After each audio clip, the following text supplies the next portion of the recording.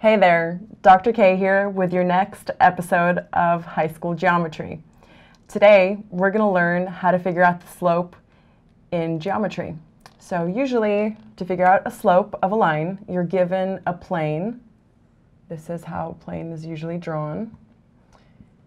You have your 4 coordinates, and let's say that you're given a line such as this. So we know that the slope of the line is equal to the rise over run. Now, what exactly does that mean?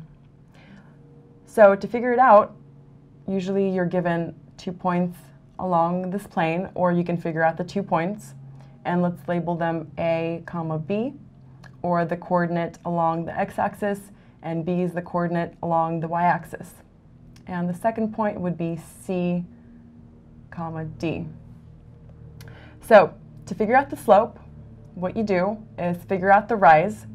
The rise is measured as the difference between D and B, or along here, along the y-axis.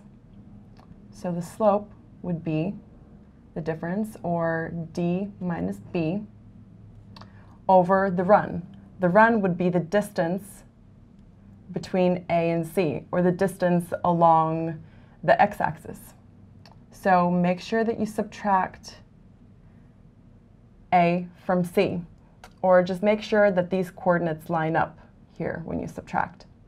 So there you have it. Pretty simple, huh? That's how you figure out the slope of a line in geometry. Thanks for watching. I'm Dr. K.